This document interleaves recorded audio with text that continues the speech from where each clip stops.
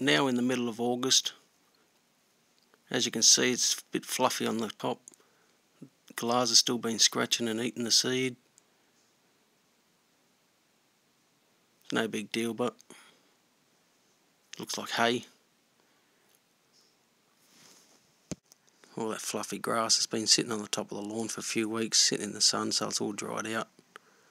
We'll have to remove it before we spray, as we want some good contact with the weed, with the herbicide. Otherwise, all the spray is just going to go onto that dead grass sitting on the top and be a waste. Before we remove that fluffy grass, I'm going to remove this winter grass first. I've been letting it grow the last few weeks, so it gets a little bit of length on it. It's easy to grab and easy to pull out of the lawn then, you get the roots and all. So just grab a clump of the winter grass at the base, give it a little jiggle around, you'll feel it loosening up, and then it'll come out. As you can see, you get the roots and all. That's why I leave a little bit of length on it before I do this. It's easy to grab hold of. It has got a bit of seed on the top, but it's okay. The ground's real soft and moist as it's winter time, so it comes out very easy. As I'll be spraying for that clover later, we're not targeting it now, so you just keep on getting clumps of the winter grass. As you can see next to that there's a bit of clover, so you just leave it, that'll get sprayed later. So all that's been removed now. There's a fair bit there, as you can see. Took probably 30 minutes, doesn't take long.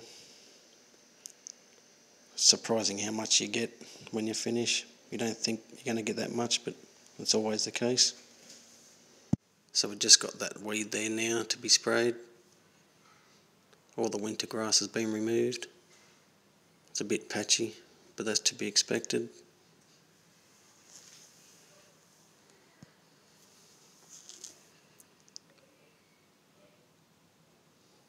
You see the damage from the frost and the dew during the winter as well. It hasn't been too bad this year. So that'll get sprayed, all that weed. Now the object here is not to mow the lawn. I've just got the mower deck lowered enough just to be sucking that dead grass up. I'm not actually cutting into the grass. If we cut into the grass, it's going to take all that foliage off that weed, and then the herbicide will have nothing to cling on to. So then we'll have to wait another week or so for that foliage to grow back on that weed so we could spray it. So as again, the object is not to mow the lawn, it's just to suck that dead grass up.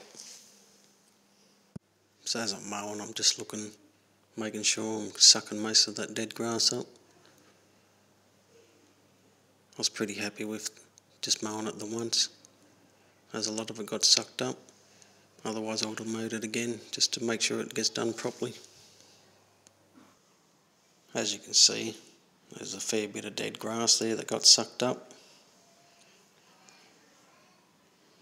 You just wouldn't think you would get that much just from that, but I don't know, probably 2/3 of the catcher's full of it. And these catchers hold a fair bit, just from all the birds scratching and digging for seed, and then that grass just sits on the top of the lawn, dries out in the sun. Just looks like hay. I use a battery operated spray pack. I just walk along at a nice slow pace, just making sure I'm getting good contact onto the weed, getting it on there as evenly as I can. I like to do my spraying this time of the year. I like to do it before springtime, before the lawn greens up. As the lawn's dormant now and it's off colour, the herbicide, you're not going to notice any effect from it really. So it's a good time to spray. As you can see, the weeds were still green, so they're growing. They'll suck the poison in. Just make sure it's a nice day when you're spraying. Don't choose a windy day, for obvious reasons.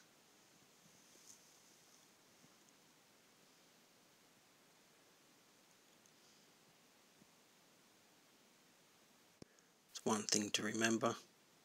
The best defence against weeds in a lawn is keep your lawn nice and healthy, regularly fed with fertiliser, etc.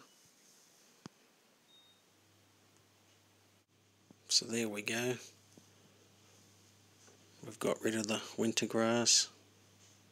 We had to suck up all that dead grass. Then we sprayed the lawn for the weeds. We'll wait a few weeks now and wait for them weeds to die. Then it'll be nearly the start of spring.